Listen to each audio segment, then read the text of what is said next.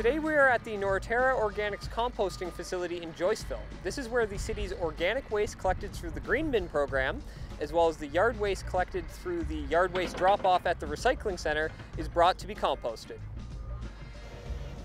The Green Bin program is the City of Kingston's curbside organic collection program.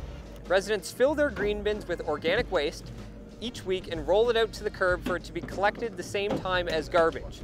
Now, it is collected by the same truck as garbage, but is kept separate by a dividing wall down the middle. By using the Green Bin program, Kingston residents keep their organic waste out of the landfill and instead allow it to be turned into compost. All different kinds of organic waste can go in your green bin. Primarily, this consists of different types of food scraps.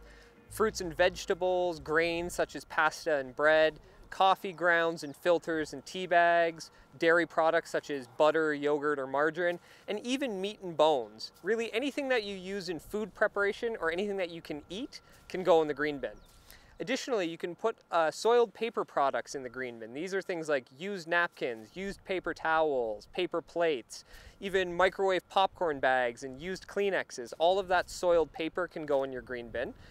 You can also put small amounts of yard waste, things like grass clippings, leaves, brush, flowers, and also some more odd items that you might not think of, things like dryer lint or pet hair or sawdust in paper bags. That can all go in the green bin and it will all be composted.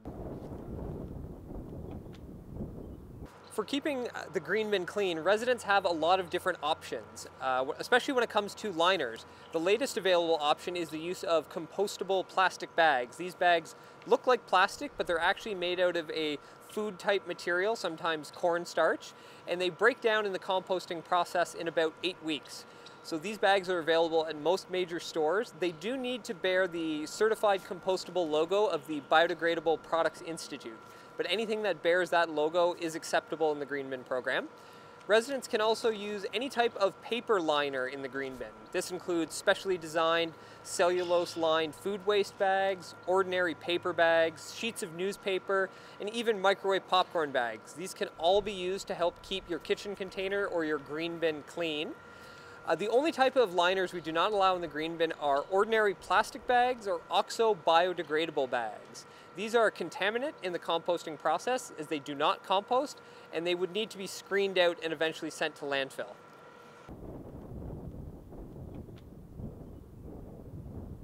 After the green bin waste is collected curbside, it is brought here to the composting facility run by Norterra Organics.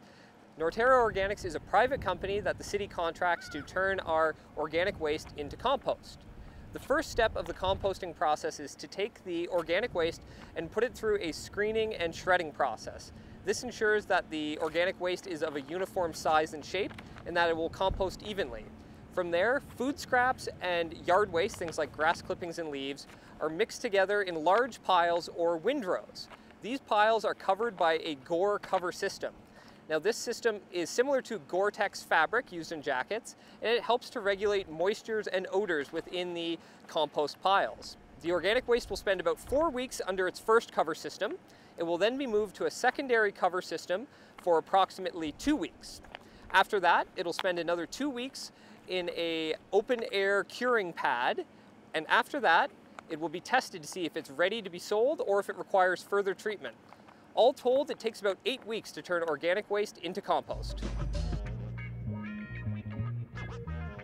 The benefits of composting, whether through using the green bin or through composting in your backyard, are many. The primary one is keeping organic waste out of the landfill. When organic waste goes to the landfill, it breaks down very slowly, and when it does break down or compost, it does so anaerobically, which means without the presence of oxygen. When organic waste composts without oxygen, it produces a methane gas, which is a greenhouse gas, and it's 20 times more potent than carbon dioxide. Landfills, in fact, are the #1 source of methane emissions in all of Canada. Additionally, when organic waste goes to landfill, it becomes a wasted resource. It goes into the landfill, it's buried, and it becomes nothing. When organic waste is composted, it is turned into something useful. Compost can be used to help retain water and return nutrients to soil and help in the growing of fruits and vegetables.